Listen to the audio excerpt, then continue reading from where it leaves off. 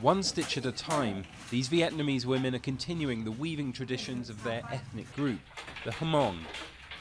But this workshop is about more than just preserving cultural heritage.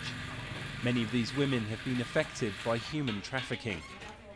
Here near Vietnam's northern border, traffickers prey on girls and women to be sold as brides in China.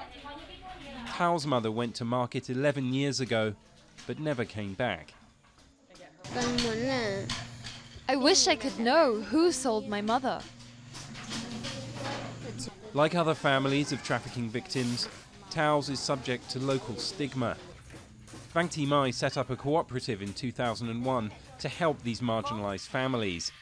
She now employs over 130 trafficking victims, orphans and seniors. Here we are ready to open our door to them, to give them jobs, a profession, having incomes for their family and themselves. The society may not like them, but here they are confident.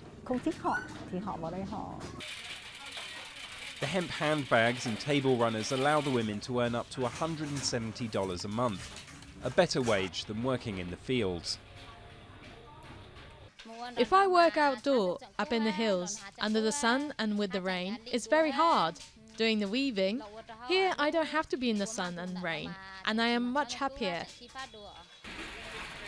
Across the region, many have given up weaving and swapped traditional hemp clothes for made-in-China polyester. But so long as tourists keep supporting traditional crafts, the workshop will keep preserving the dignity of Hmong women.